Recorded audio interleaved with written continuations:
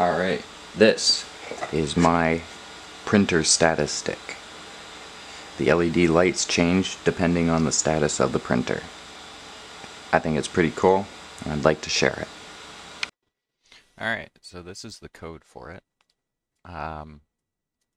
Your SSID, your password for your Wi-Fi. This is where your URL goes to connect to the printer that you put in the browser.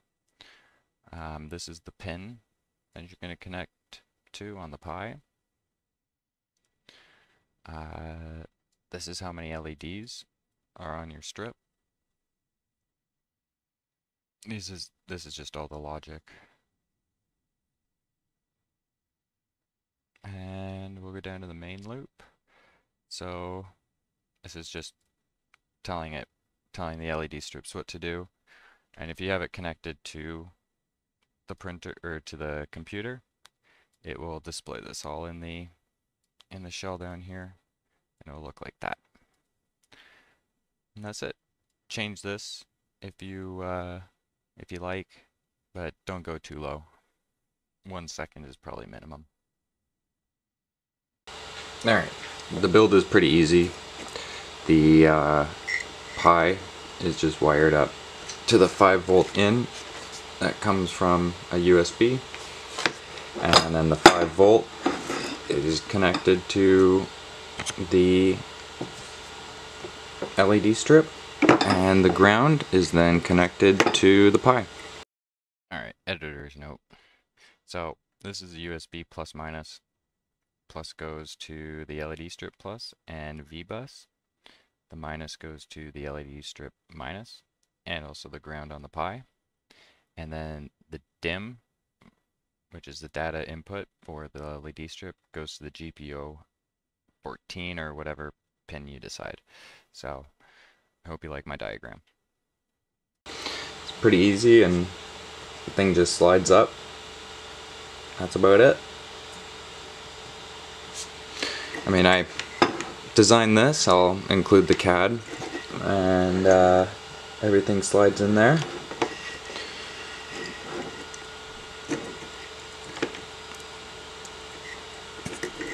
So you want to feed everything up through these holes. The Pi will fit nicely in there. Just like so. You can still program it if you need to after the fact, and everything is just in there. These holes are for T-nuts that go in the slot, and it's all put together. That's it. Alright, so this is it put together.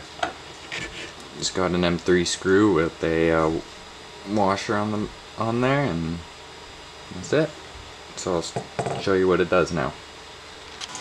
Alright, so this is it in printing mode. I'll go ahead and pause it.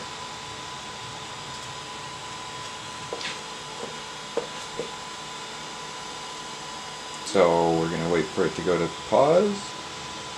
So now it goes from green to blue. Ignore the printer. And now we'll cancel.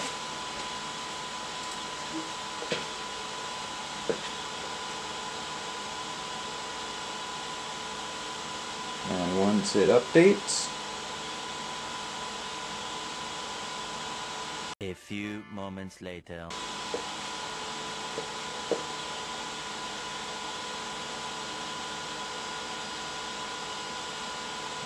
and the error mode.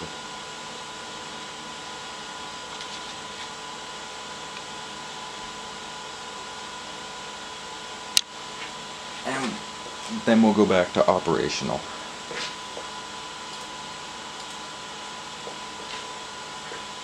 And it's just idle.